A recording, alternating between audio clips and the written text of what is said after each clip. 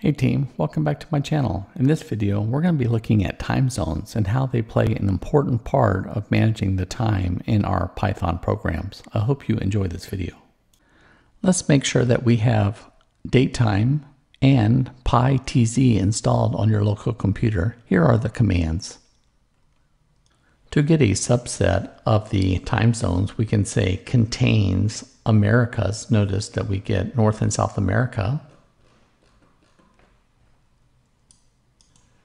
US only, the European, and the last one I will demonstrate is Asia. And there you have it. Let's use these time zone names now and see how that works. So we say time zone equals pytz.timezone. Then I'm going to show you the type of that time zone. We're then going to use timeZone in datetime.now, and then I'm going to print that value. Let's do this. Notice the value and the offset for each time zone.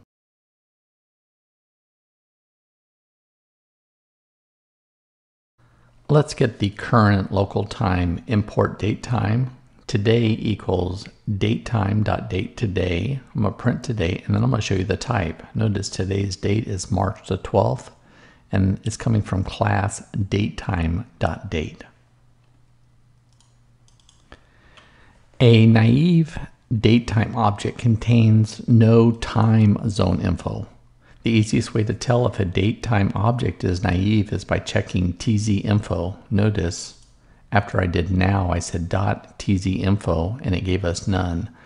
When the value is set to none, the object is naive. Here you can see from datetime, import datetime, date, and time. Notice I'm using time here, hour, minute, second. Then I'm going to print some dashes. Now I'm going to do an assignment and then show you the type. Let's do this. It's 12:30. You went to the future 2 hours, and it's datetime.time.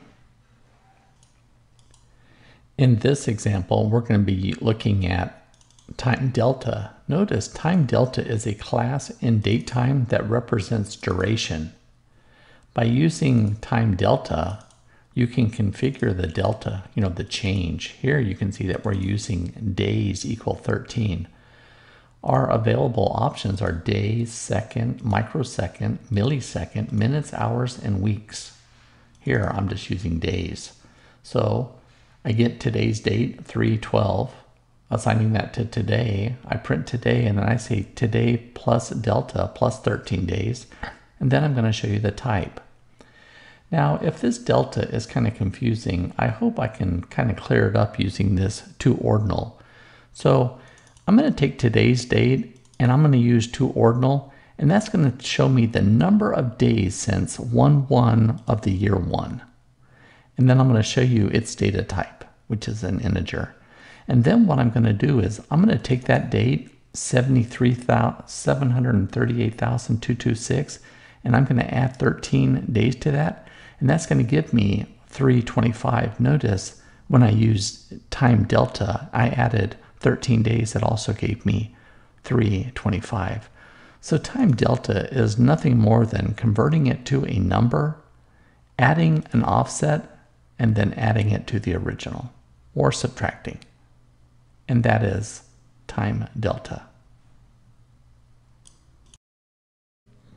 In this example, we're going to initialize datetime with year, month, date, hour, minute, second. Notice I'm importing datetime, Timedelta.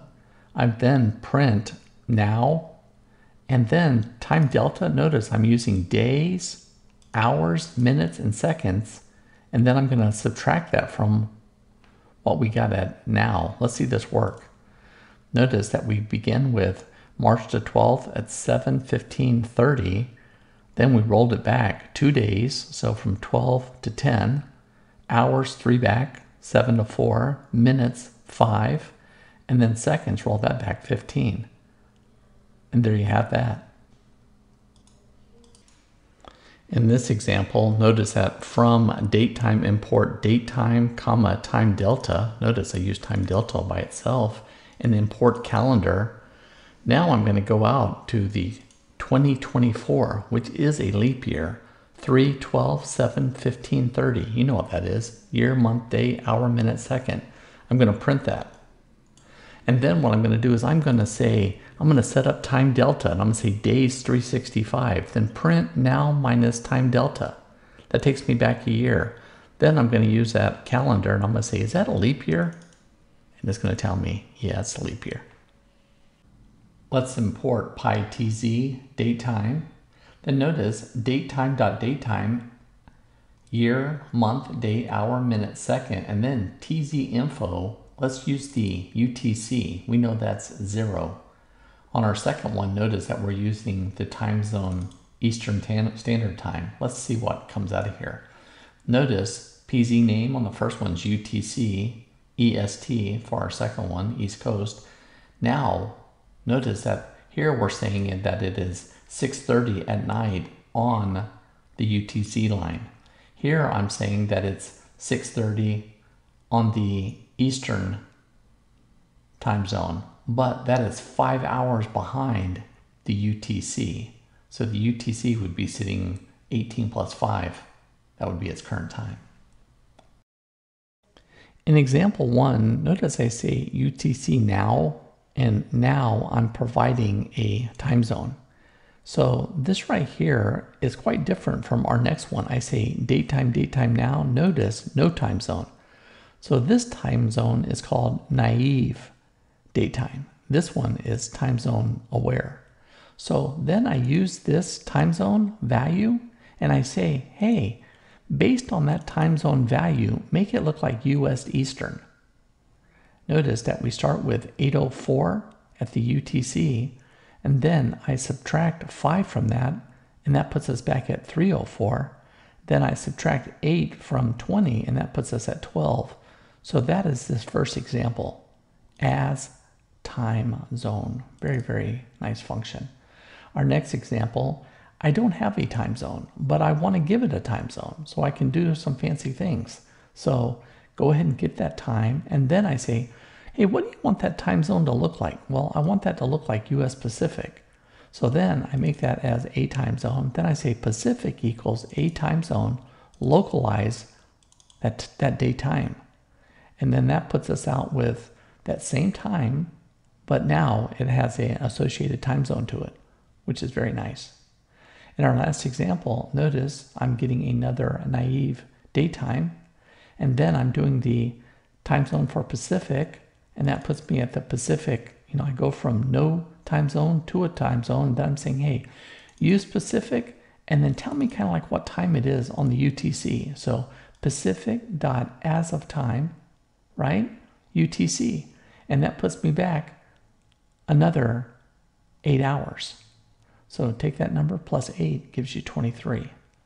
And that is our final example. And there you have it, team, date time with time zones. I appreciate you watching this video. I'm hoping that you learned a thing or two. I know making this video, I certainly did. There's a lot to be learned about date times in general. In fact, I believe just in general, the date time is the most complicated data type across all type of learning. From databases to programming, this is a very, very complicated data type. And I guess what? I appreciate your support, and I look forward to seeing you back in my next video.